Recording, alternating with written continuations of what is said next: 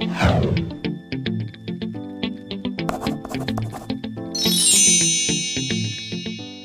hi guys, Assalamualaikum, welcome back to my channel.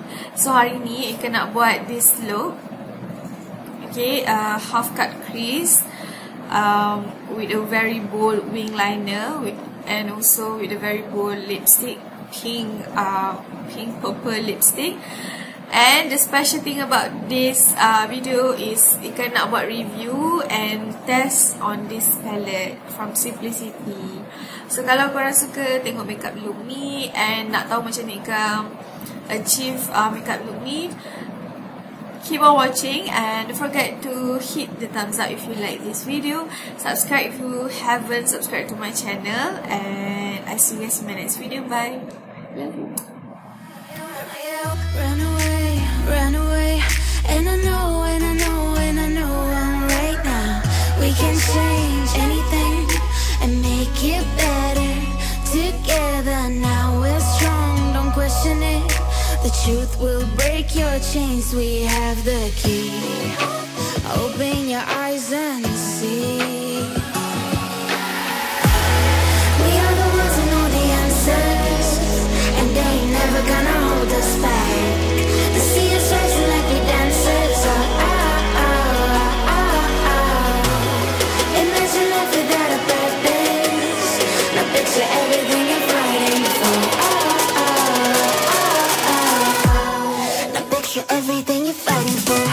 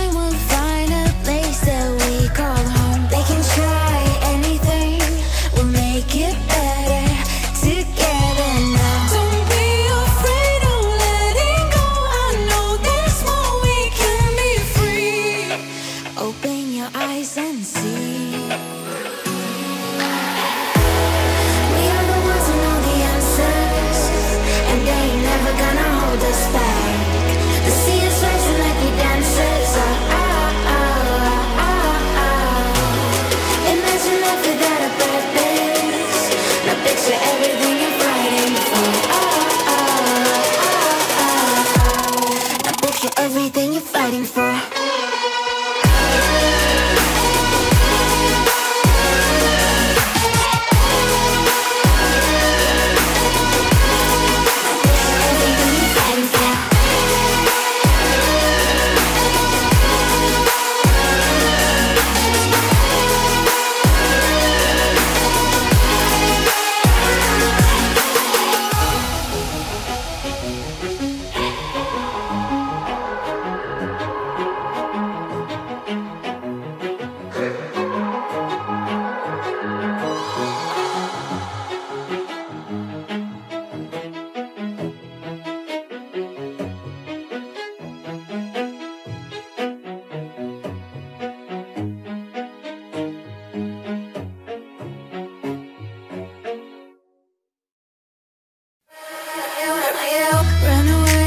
Run away, and I know I'm right now.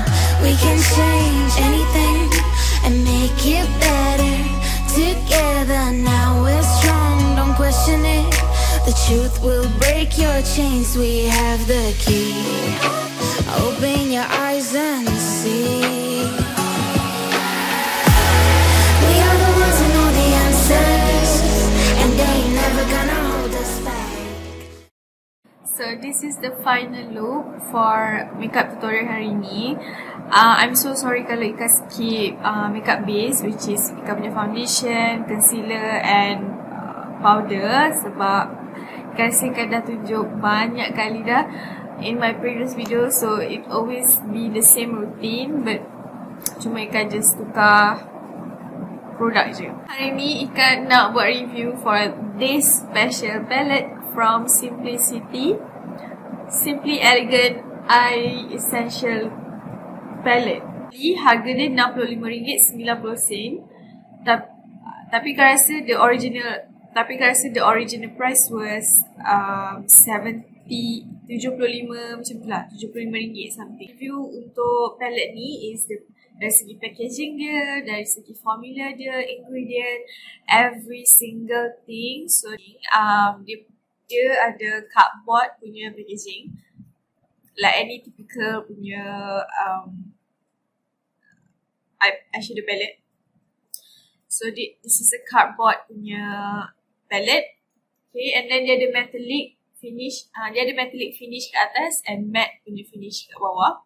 And dekat depan ni dia ada dia punya brand and dia punya nama kat sini. At the back dia ada ingredient. Tengok dekat dalam palette ni, dia ada magnetic clip kat sini, so which is I think quite secure untuk eyeshadow palette. And dia ada mirror, which is a bonus kalau palette tu ada mirror, especially kalau mirror tu boleh guna. And this mirror was a legit mirror. Maksudnya macam dia bukan mirror yang tipu you. You can actually do your makeup using this mirror.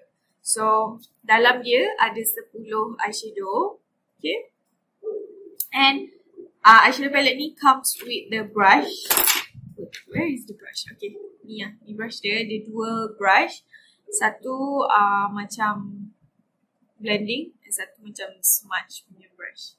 Very small, very compact, and I think it's travel friendly, so that sebab selalunya palette kalau kat drugstore lah especially, dia tak akan bagi brush, dia akan bagi sponge tip applicator, which I think is kind of useless sebab korang tak boleh blend using that. But I do love dia bagi brush. Yeah. Dekat belakang ni dia ada bagi tahu ingredient apa, dia made in mana and everything.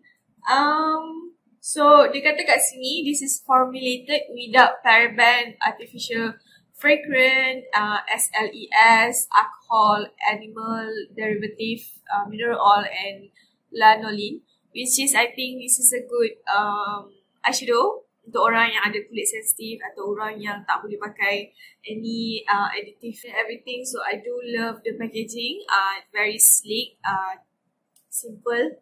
And then so kita akan cakap pasal dia punya kat dalam eyeshadow.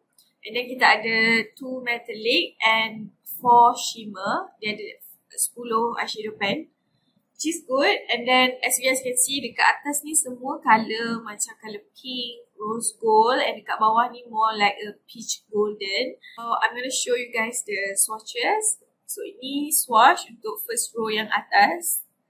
Okay. And this is swatch for row yang belah bawah. So, dia punya pigmentation, kita nak cakap pasal dia punya formula. So dia punya shimmer punya eyeshadow. So the shimmer one is ni and these two. And also another thing yang I suka pasal palette ni, sebab dia ada nama dekat bawah. Dekat bawah ni. So korang tak perlu pusing. Sebab normally eyeshadow palette dia akan letak nama kat belakang. So this eyeshadow palette dia already dia memang dah letak dekat bawah ni. So which is good. A+ for packaging. A+ for the packaging. So for the shimmer color kita dapat 4, yang 2 ni and then these 2. So for the shimmer, I think I do love the shimmer. Good pigmentation, very easy to blend, and selalunya kalau eyeshadow shimmer dia tak ada problem sangat sebab you can intensify the colour with setting spray ke apa ke. So I do love the shimmer colour. And then when it's come to a matte colour, which is dia ada 4 juga. Okay, the dark one a little bit patchy, maksudnya dia susah nak blend sikit. Korang, dia tak adalah macam langsung tak boleh blend, dia still can blend, tapi dia patchy sikit, maksudnya dia akan cling kat certain part. And then for the magic and iconic, I perasan antara banyak-banyak eyeshadow ni, colour magic ni, pink ni, paling banyak kickback ataupun fall out, which is show you guys. Okay, dia banyak fall out. Nampak ke tak? Yeah, dia definitely banyak fall out, so you have to watch out. and be careful when you're using the colour. Other than that, I do love the matte colour. It still have a pigmentation, boleh blend. Yeah, the iconic one pun cantik juga. Dia tak banyak fall out macam the magic one. And another thing about the magic colour is dekat dalam pen dia nampak macam warna pink yang deep pink. Tapi bila ikat apply, dia tak nampak pink sangat. Dia more like a very dark burgundy purple, which is, yeah, it's definitely a mind trick punya colour. So kita dapat dua metallic, which is this colour is more like a rose gold and this is more like a gold, true gold, bronze gold lah. So for the metallic colour, bila ikat first wash, maksudnya bila buka je palette terus wash, the colour punya pigmentation, especially this colour ni, very beautiful. Macam cantik gila pigmentation dia, lawa sangat, very metallic and very glittery. Tapi bila Ika dah pakai lama-lama, Ika perasan dia macam ada macam dia jadi macam satu layer. Macam pigmentation tu tak nak keluar tau. Dia punya colour tu tak se-intense bila first swatch.